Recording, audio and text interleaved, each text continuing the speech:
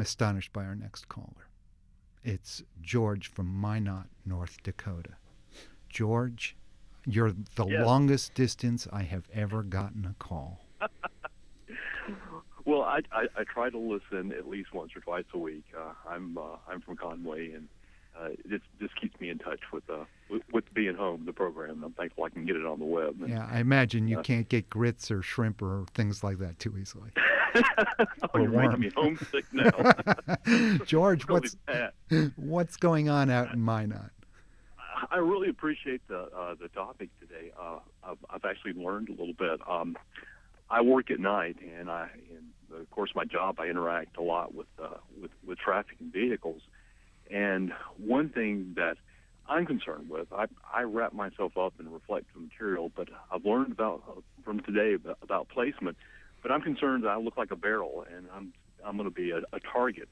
Has there been sort of a follow-up on the previous caller? Has there been any studies on the color of the reflective material along with the placement, be it white or blue or yellow or red, that tends to draw more attention or stand out better for the vehicle operator as a pedestrian to wear?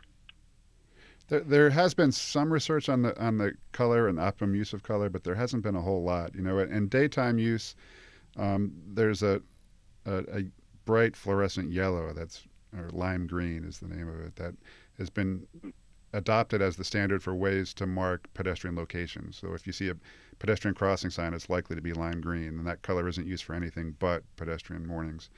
But to actually mark the pedestrian, the key thing is to get light regardless of the color, and to get it where it's needed, which is the parts of the body that move.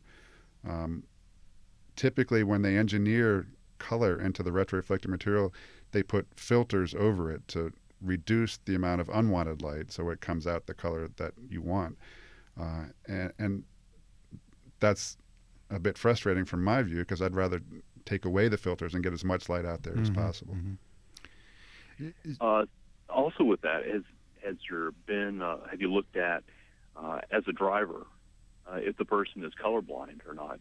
Does that affect what they see and what they perceive?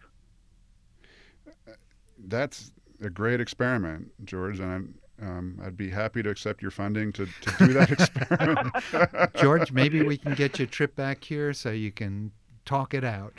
That'd be great. That's great, and thanks for calling. I hate to have you hang up, because I know we're sort of a lifeline for you, but we got to move on. Thanks a lot. You. Sure enough.